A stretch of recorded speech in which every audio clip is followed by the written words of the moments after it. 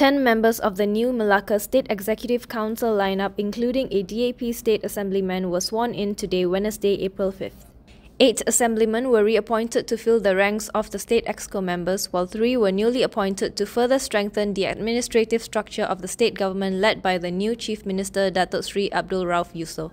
Abdul Rauf, who is also Tanjung Bidara assemblyman who was sworn in last Friday, will lead the portfolio of economic planning, finance, land affairs, non-government agencies, investment, industry and TVET development. The exco members were sworn in before Yang di-Pertua Negeri Tun Muhammad Ali Muhammad Rustam at the State Ceremonial Hall in Seri Negeri.